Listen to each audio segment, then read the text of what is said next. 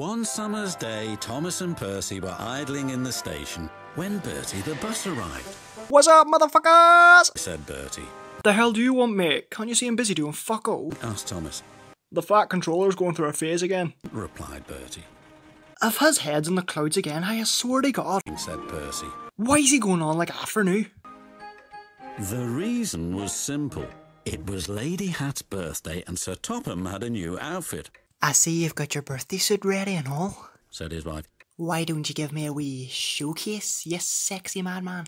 Oh, fuck yeah, I'm hard. He replied. Right, whenever you're ready, love. Best birthday ever.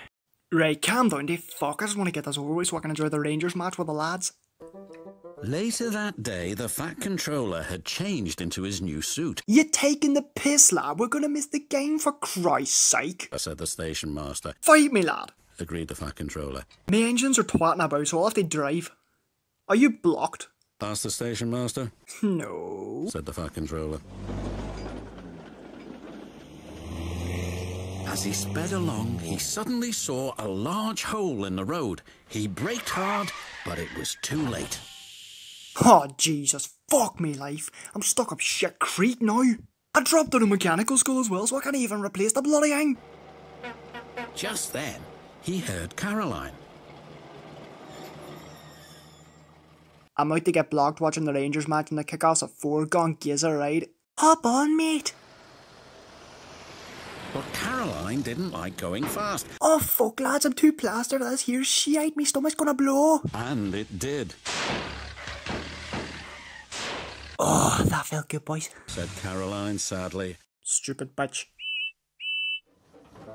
Then he heard a loud whistle. It was George the steamroller. George was cross when he saw Caroline. Two-timing me with this room bastard, I see you're a slag. I thought you were special, but now I see you're like every other phallically minded weaker. Fuck me, now I have to go on to Jeremy Kyle to sort this shite out. Caroline spluttered in fury. Jesus, cancelled, you cunt. George's driver was more polite. Tinder shite, anyway, what's a crack?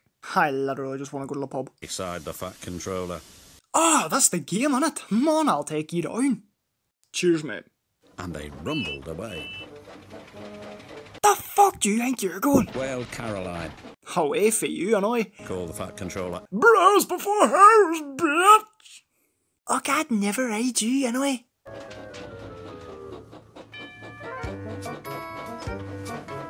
George was enjoying rolling along the lane, but not the Fat Controller. Oil splashed everywhere.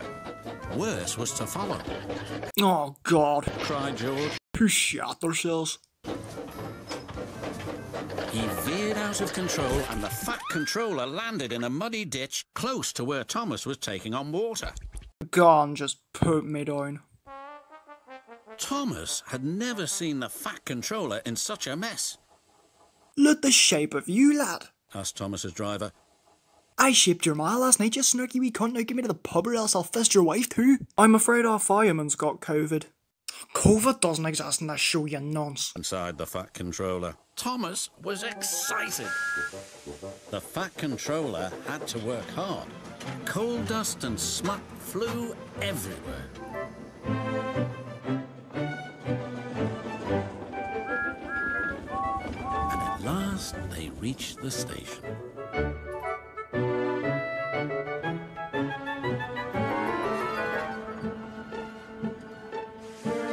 The Fat Controller looked at the clock.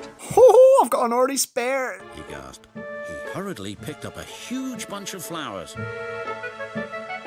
Gaylord, called Thomas. The Fat Controller's wife was waiting for him. As the clock struck 3, there stood Sir Topham Hatt. Tired but triumphant, he gave his wife the flowers. Well, I was going to ask if you were ready for round 2, but looking like that, I'd rather shove a cactus up my arse. Fuck off, as soon as I get that food, I'm leaving this hellhole. Everyone laughed. And then the party began.